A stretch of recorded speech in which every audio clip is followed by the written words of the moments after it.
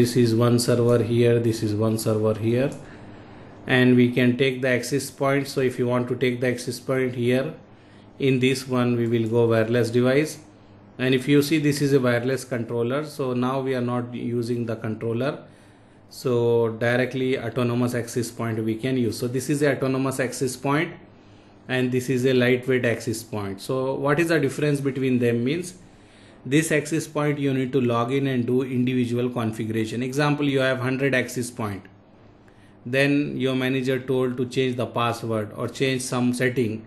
You need to log in 100 access point one by one and change that one.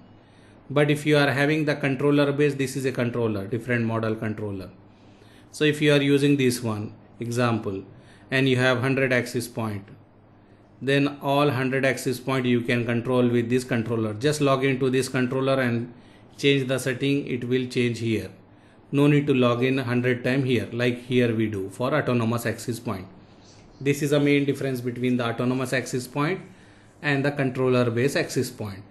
So depend, if the company is not having that many access point, they will take this one.